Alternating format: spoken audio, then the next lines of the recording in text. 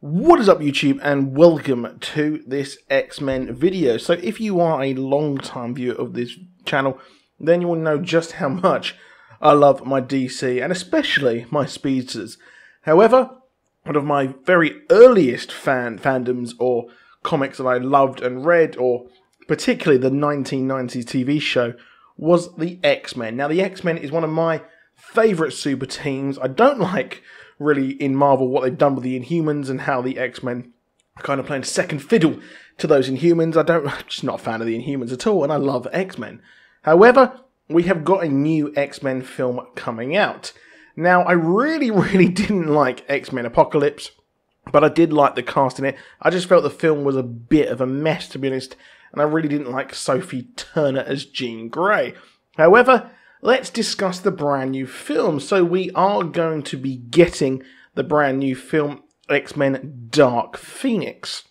Now, obviously, the Phoenix Force was very hinted at in the X-Men Apocalypse, and we had Sophie Turner's Jean Grey kind of be consumed by it early on in the film, and later on she actually showed and propelled the Phoenix Force as well. So the Phoenix Force is actually a kind of cosmic entity that really does take over Jean Grey's body when she was dying on a space shuttle, and it took her over. Now, obviously, this is a humongous cosmic entity which has existed for all eternity and is a child of the universe. So the Phoenix Force becomes sentient and takes over the body of Jean Grey, and later it is actually taken over and corrupted by Jason Wingard, the mastermind who wanted to get into the Hellfire Club, which we saw, of course, in the X-Men movies as well. So, interestingly that they are going there.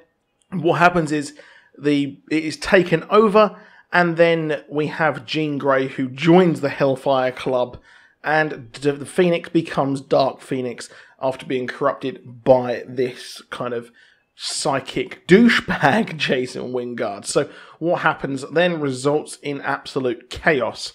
And what happens is Cyclops comes to try and save his love, Jean Grey, and then what happens results in mega death. So Cyclops is perceived to be killed by Jean Grey, and then Dark Phoenix goes full mega Super Saiyan and wipes out an entire space solar system.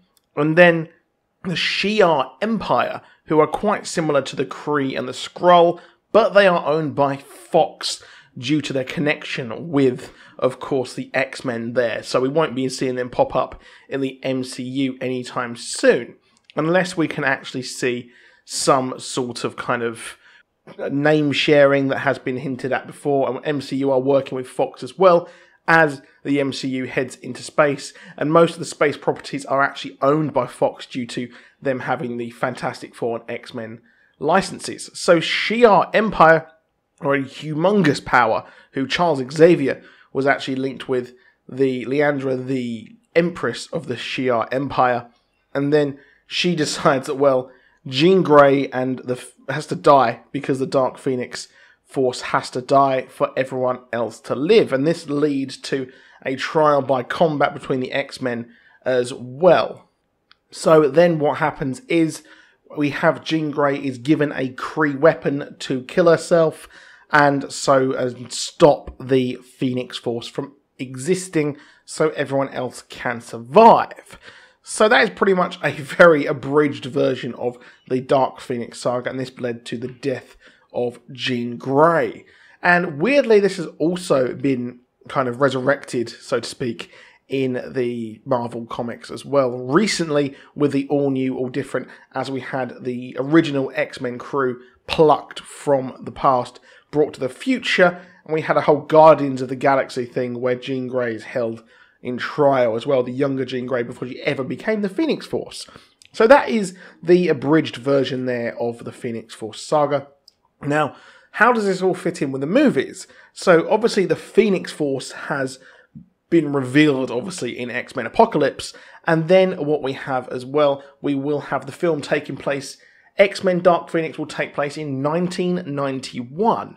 which is when the legendary run of the X-Men began, the 90s version, when X-Men was the biggest selling comic of all time, the powerhouse of all comics there as well.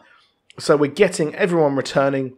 We're getting Jennifer Lawrence, James McAvoy, Sophie Turner, and we're getting everyone back for this movie, which is set in 1991, and will be really, really cool that we get this crew back. And hopefully we will be seeing more of this, and we will be seeing more of the kind of team working together. Now, they will probably take away the whole space thing, I think, as well. We have got Jessica Chastain, who is hinted and is in talks to play Leandra, the Shi'Ar Empire Empress, which will be very, very interesting there. So I'm not too sure how they're going to do this, if they're going to have the Shi'Ar Empire, but they are very hinted to be in this movie as well. And the longtime producer, Simon Kinberg, will be taking over directorial roles and issues for this. So Simon Kinberg will be the director for this movie, which is looking really, really cool. Now, not too sure what will happen, how much it will follow on, but obviously we had the Danger Room that was featured as well at the end of X-Men Apocalypse. So that's looking really, really cool, and I'm excited to see just what they are going to do with that and how that will factor in. Now, we've got Logan, which is set pretty much in his own universe, because it's so far in the future from 1991, of course, as well.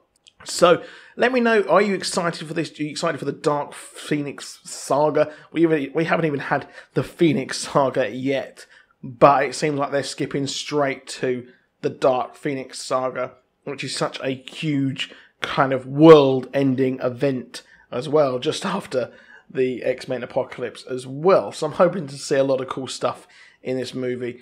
And I want to know what you think. Are you excited for this? Do you think it's going to be good?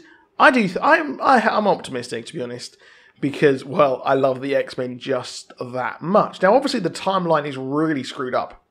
So it seems like since First Class, they've jumped a decade every single time, and I think that's how they're trying to get up to the current timeline and get up to probably 2017, 2018 as well for these movies. Now, it's unclear as to how New Mutants will actually fit in with this as well, because they were the ones who came after this group in the comics.